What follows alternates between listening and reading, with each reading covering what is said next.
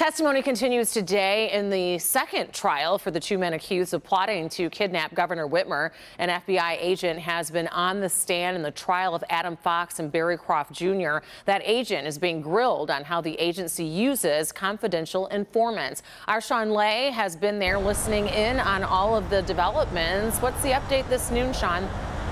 The update is actually behind closed doors right now, Rhonda. The situation is developing with the judge and a member of this jury. The judge says he is investigating a member of the jury that before jury selection, this person was called for jury duty and may have told others that they wanted to be on this particular jury for the Whitmer trial. That is a problem, but the judge says he's handling everything about it right now behind closed doors.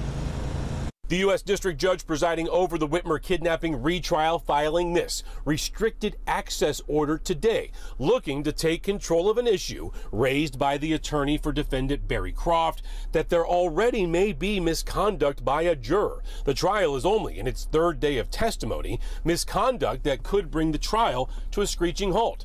Judge Robert Yonker outlining the situation by writing that he has been addressing a juror issue behind closed doors. An investigation into the alleged misconduct is underway, and the judge spoke with that juror, but apparently without prosecutors and defense attorneys present at that meeting.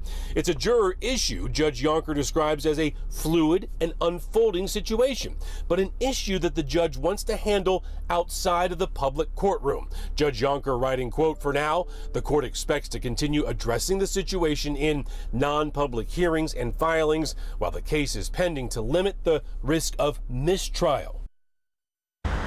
Back here live, nothing in the judge's filing indicated that he removed this juror and put in an alternate right now. So for all intents and purposes, this particular juror under investigation is right in that jury box right now. Rhonda, you also mentioned these confidential informants working for the FBI. We're working on more of this story for later Local 4 News starting at 4 and 5 o'clock. And one of the informants, the FBI admitting today on the stand, smoked marijuana with these defendants, and one also slept in the same bed as defendant Barry Croft. Why they said that was happening, we have that for you, those details at 5 o'clock. Back to you.